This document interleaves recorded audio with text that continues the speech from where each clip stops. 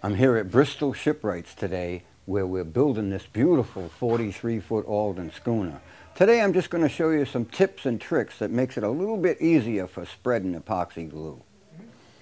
I'm here at Bristol Shipwrights and we're going to be putting on another strip plank.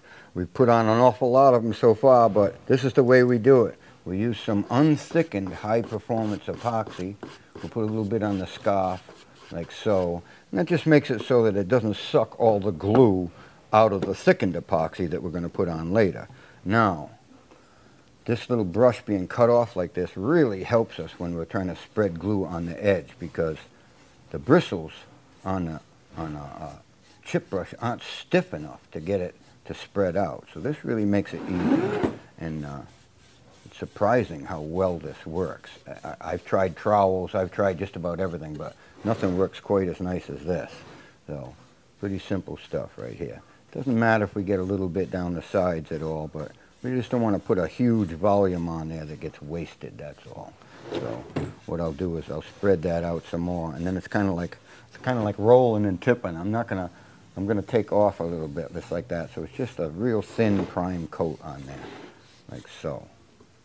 Now we're gonna work our way right to the end here. This system works so well, it not only spreads it very nicely the way we want it, it also eliminates quite a bit of time, because all the other tools take way too much time to use. So that is that. Now we're going to step up and prime the scarf on the boat as well as this surface on the plank right here.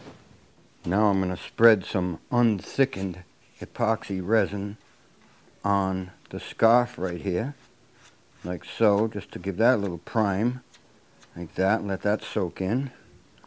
And then I'm going to go along the edge of the plank right here. And like I said, this does work really well.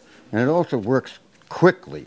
And we need that. We can't spend all day doing this kind of stuff. There's so much gluing to do that you have to come up with these different tricks, because otherwise you're going to spend your lifetime at it here. We don't want to do that. And we don't have a ton running down the face of it. Not that it matters if we get glue on the face of it. It really doesn't. But it would just be a waste, really. So we don't let that happen either.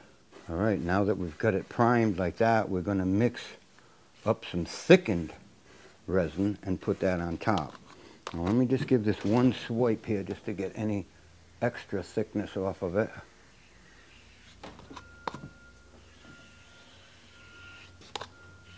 All right, that came out nice and neat, just like that.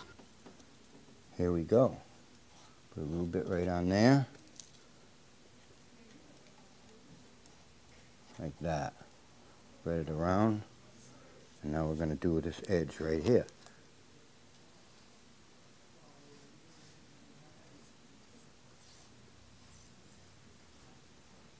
Difficult to get going, and then as soon as you get going, you get the feel of it. Pretty easy.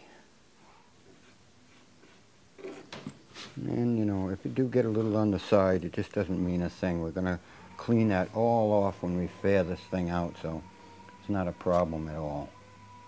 Now we're ready to pick our piece up and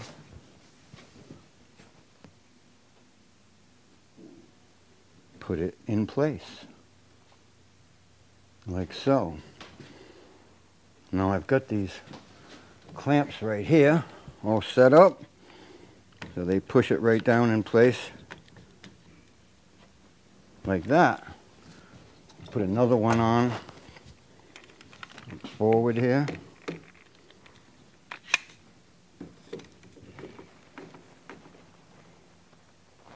Very simple to do.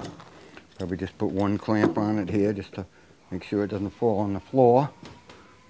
And then we're going to take a couple more and put on a few down here. And hold it down and get a C-clamp.